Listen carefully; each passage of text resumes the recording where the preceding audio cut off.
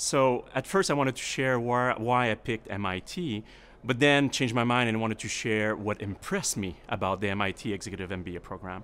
I picked MIT, of course. There's the name, there's the reputation, and there's access to all the knowledge that the professor have. And as soon as you get on campus, where it's getting very interesting is the caliber in the room of your co-students is absolutely impressive.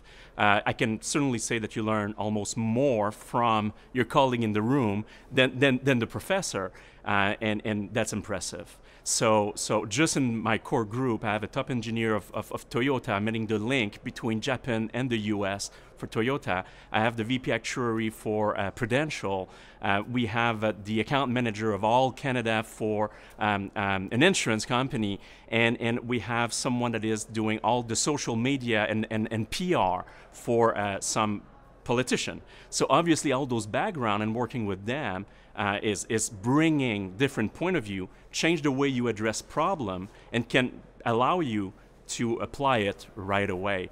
And the one thing I want to add is you access the network, not only from all the alumni from MIT, but once you're in that room with the caliber of the people that are in that room sharing the program with you, you also access all their network. And I can say, it's been 3 months I'm in the program, I'm in relationship with about 15 people right now, and for business opportunity, potentially changing jobs, not for me, but just linking people together.